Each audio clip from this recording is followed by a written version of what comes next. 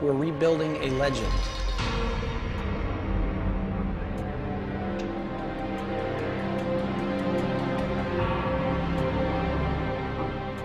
This is the first time in 40 years that Ford Motor Company's put a Boss name on a marquee on Mustang.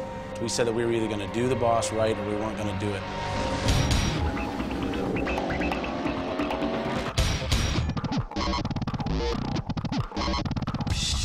This Boss, it is going to be the best track Mustang ever. We're at Laguna Seca. This track is very historic for the Boss. This is where Pinelli Jones actually set the track record back in 1970, driving the Boss 302 Mustang. What a special moment to bring back the person who's most identifiable with the Boss, and that's the one and only Pinelli Jones. Obviously, as it becomes part of, I feel like I'm part of Mustang.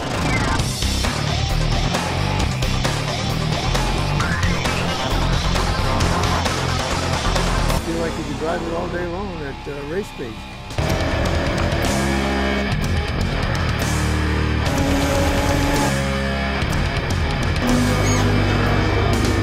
Racing is really an extreme durability test. If you think about racing, racing is sort of the worst torture test you could ever put through a car.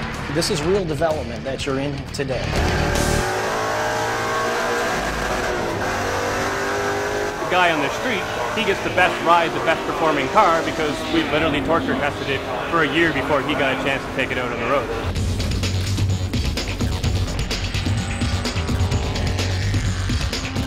The Boss is probably the most well-known Mustang in Mustang history. This project is bringing it back and bringing it back better and faster than ever. This car is going to set the standard for Ford. It's not a compromise. It is exactly what a Boss 302 was and should be, and it's going to perform just like a Boss 302 should. It's all in.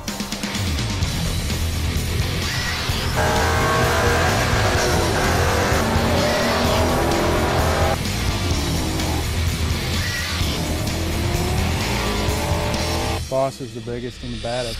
It always has been. This car's out front. I think it'll stay there. The Boss is back, and the Boss is back in a big way.